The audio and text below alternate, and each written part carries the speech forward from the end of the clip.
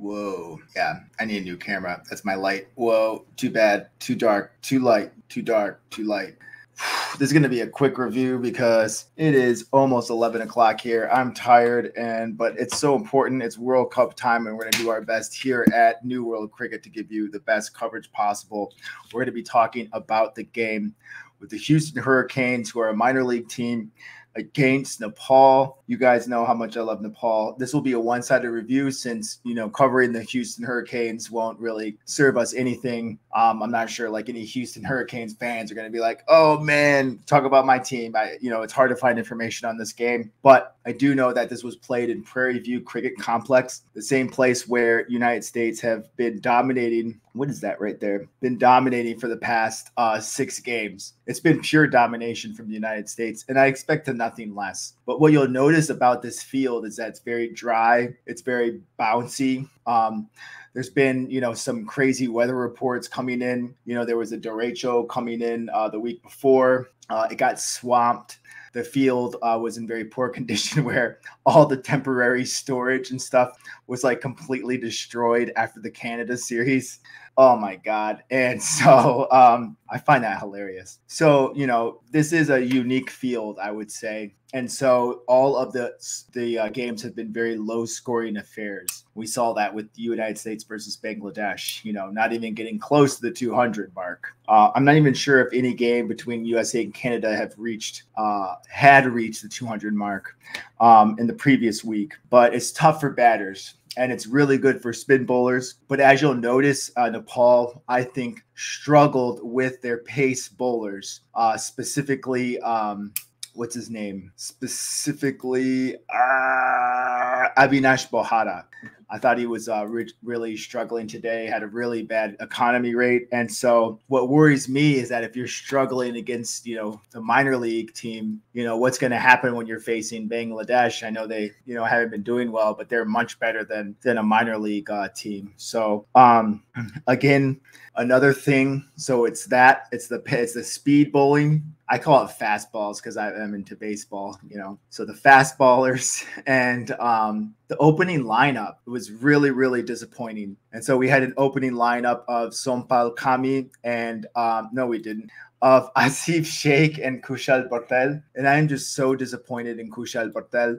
I love him. I have so much hope for him. And he went 1 run off of 6 balls. And that's just totally unacceptable as an opener.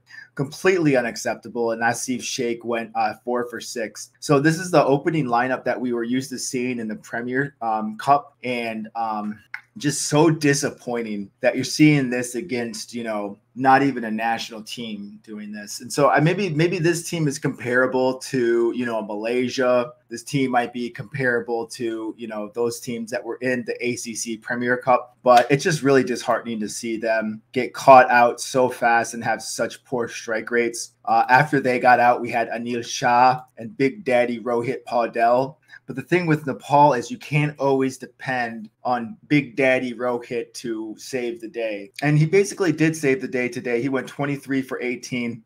A solid performance, in this field. Anil Shah was definitely the batter of the game. He went 47 for 38. So after that, you basically have a slew of batters, Gulshan Jha, Sundeep Jora, Kushal Mala, that just produce and nothing more. They produce their 20 runs and then they're out. And that was enough for Nepal to win today, but it might not be enough for Nepal to win going forward. And that's the thing that really worries me. Again, being totally biased for Nepal, I think is okay in this match because we're talking about a minor league team. And so, yeah, the scores were extremely, extremely low.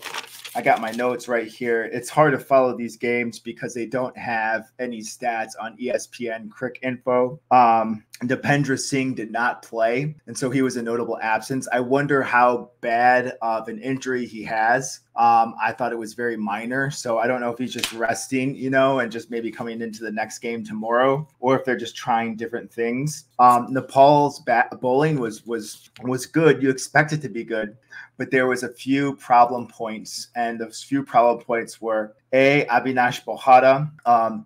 This isn't my original idea, but I was watching Sports and Etc. And he said, dude there, and I translate it into from Hindi to English, and he says, I'm a pace bowler, and I see pace bowlers run up to the crease, and Avinash Bohara is having trouble with this. And I think he's got a point because he got rocked today.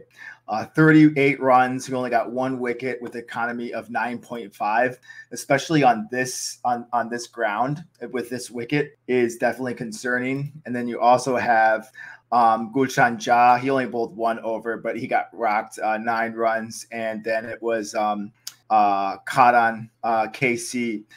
3 overs, led in 21 runs. So the spin bowlers for Nepal did really well. And then this is a super spinny field, so you expect things like that. So yeah, a lot of good things to say for Nepal, but I'm actually really worried. And they did a super over at the end of this game. I didn't see it. I fell asleep. I know this was in the middle of the day, but I've been so tired. And it says Nepal and Houston Hurricanes played a super over after the game. Houston made 15 runs against Avinash Bohara. Again, he got rocked in the super over. I'm kind of glad that happened.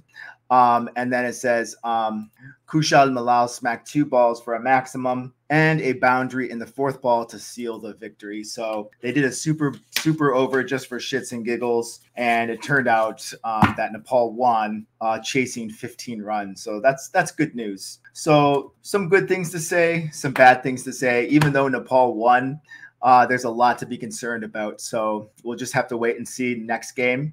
We'll be following it. We'll be following all these games. We'll be covering all the associate nations on this channel. So like and subscribe. You got your boy covering you in English, and this is going to be the best English language coverage of associate nations on YouTube. So check it out, okay? Me and all the butterflies in the back here. Peace.